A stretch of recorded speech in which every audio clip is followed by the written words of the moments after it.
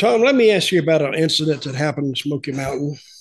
And I don't know if everybody knows this, but I found it a great story.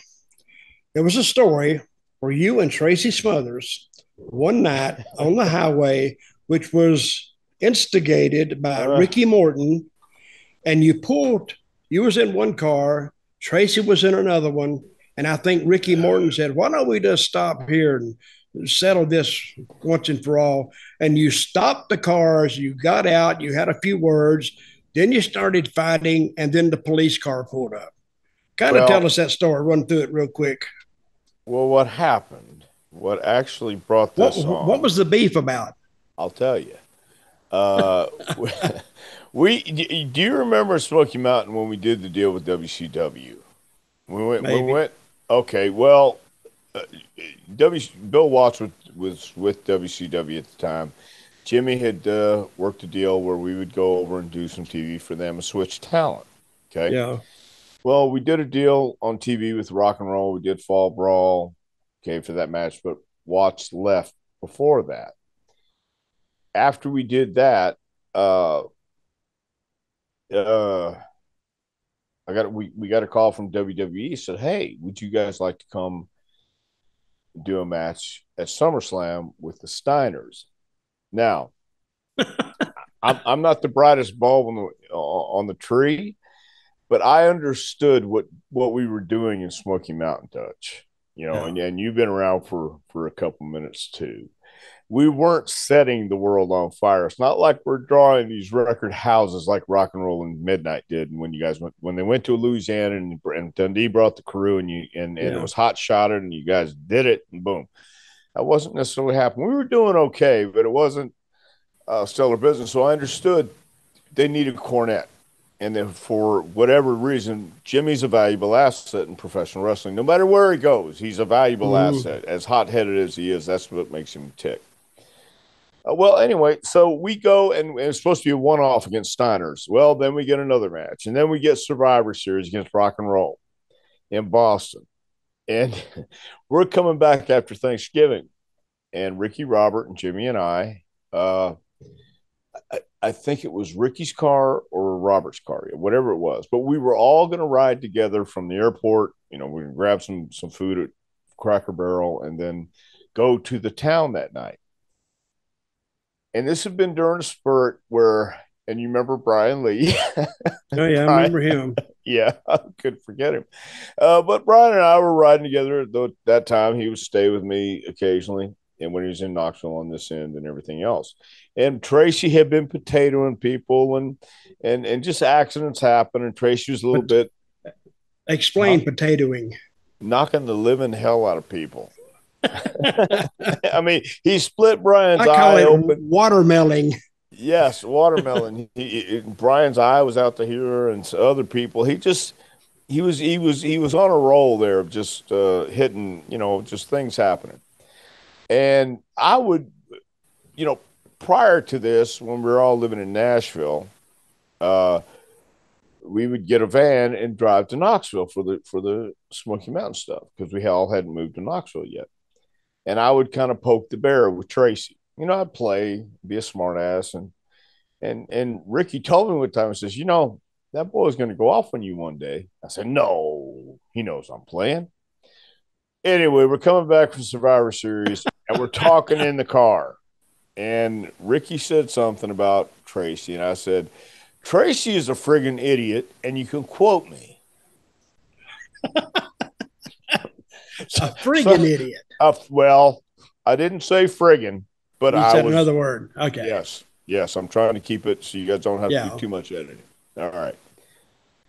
But but and then we keep doing our deal and laughing and bullshit. And we get to the town. Now I'm riding back with Brian that night, and Jimmy's catching around with somebody else, and Ricky and Tracy or whatever. They're fixed. Get in the locker room, everything's cool, and then Brian goes. It was a battle royal that night, but Brian goes out and works with Tracy first, and we're all out there watching the matches, and Tracy's not. He's pissed, and he's pointing back. He's looking at me, pointing, going like, From the ring. yes, from the ring. And I go, oh, Were the geez. fans looking at you?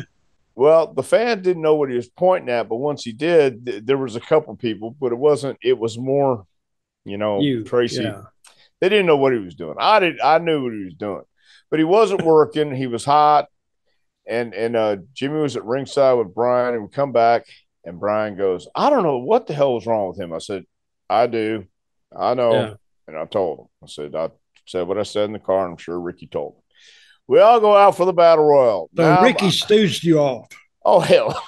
That You find that hard to bastard. believe. Yeah, I know. Doesn't sound like Ricky. Uh, but so we get to the battle royal, and I'm ready to be the martyr and just say, look, let him hit me, let him get it out because he'll feel better. He'll feel better, but he'll feel bad the next day. And Yeah. I'm ready for that.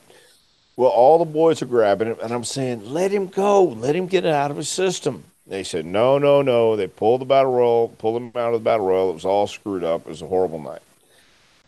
So I'm riding back with Brian. He's driving. We stopped, got beer, whatever we did. And we pass Ricky and Robert on the side of the road, you know, taking a wee, piss, whatever. Mm-hmm. And I said, Brian, pull over. I want to straighten this out now. I want to talk to Tracy. He goes, no, no, no, just leave it alone. Well, we're supposed to work an angle against White Uh-huh. Boy and Tracy. And I said, no, I'm not going to do this until I'm not going to get in the ring with this guy if he's out of his mind. So we keep going, and then we see rock and roll, and then they pass us on the road. And I said, Brian, blink your lights, pull them over. So Brian blinks his lights, pull them over. Now, as we pull over, Rick, And Ricky's it's driving. pitch black dark. Yeah, it's on the side of the road now. Okay. A two lane highway. Well, it's like, yeah, 2 lanes over here and 2 lanes over here, right? Okay. Okay. And Tracy's in the back with his knee up. He had hurt his knee that night or ankle or whatever it was. Well, Ricky gets out, Robert gets out, and Tracy sees me get out. And he goes, oh, God. And he tries to get the seat up and all this stuff. He's going to get out. And he's going to come over to me and say, I'll kick your ass, Prichard. I'll take that karate. I'll stick it up your ass. You son. And he's pointing all this stuff. I said, Tracy, what's wrong with you? Calm Oh, you down. want to talk? You want to talk shit to me? Throwing the punches and all he's not hitting me, but he's throwing the jabs. I'm going, God. And I looked at Ricky. I said, thanks, Ricky. And he says, the hell. Well, he said something else and then pushed me. I threw a beer bottle at him, missed him by a mile, missed Ricky by a mile. I couldn't hit the side of a barn.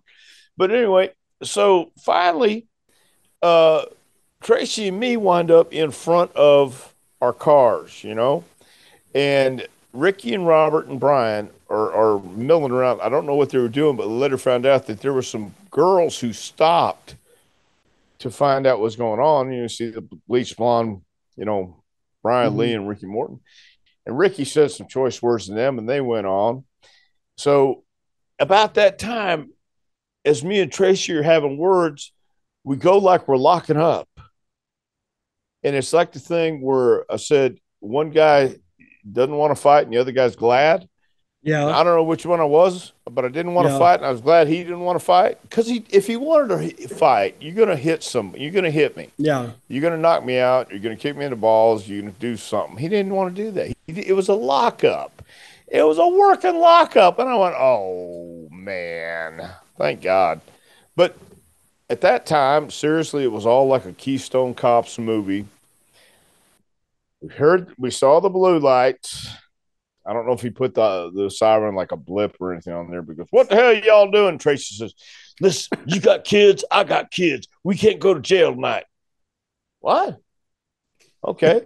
So we went up, we said, officer, we just wrestled down the road here and we thought about some spots to try on the side of the road. We just want to pull over and try them. We're just playing around. She says, well, you don't do that in my county. You got 15 seconds to get out of here or all y'all going to jail. So, Yeah. yes, sir. We got in the car and rode back to Knoxville. I called Cornette and told him, I said, I'm not getting in the ring with him. He's going to be like that. And she went, oh, God. So we had promos in Morristown the next day. I got there early. I went and sat in the babyface locker room for Tracy to come in because they were doing promos first. So when Tracy finally came in, he came and goes, oh, man, I'm so sorry. I love you, and hugged me and all that stuff because you know how Tracy could be. That's what I mean. It was like if you wanted to fight me, if he was that mad, but he was Tracy. He had that those moments, you know. Yeah, But he was Tracy. nuts. Tracy's not with us any longer, but he was a great guy. But Yeah. sometimes he had his eccentric moments. Well, who doesn't in this crazy I freaking don't. thing? No, I know.